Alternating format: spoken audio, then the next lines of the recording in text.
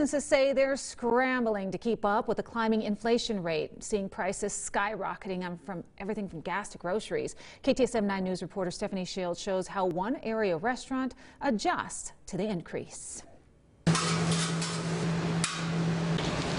Sizzling tacos and half-pound burritos are just some of the popular items at Riva's Taco Shop, but many of those ingredients are getting more expensive.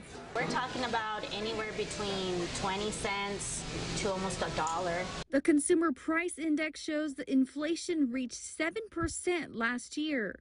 That means for Riva's Tacos, we're currently working on our numbers now to raise them again due to the inflation, cost of supplies, food, packaging, just all of that.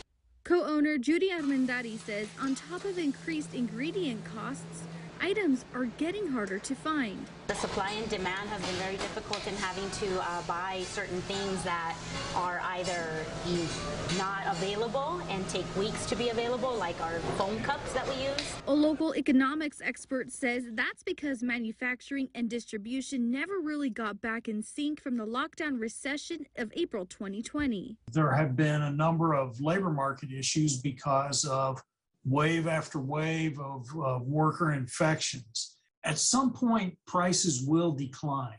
The only problem is with each successive wave of the coronavirus and the new variants, it causes more supply chain disruptions. Judy says it's to the point where the customers are noticing. Just hoping that our customers understand that we're doing our best to make sure that we compete with other restaurants and have that price point where it needs to be.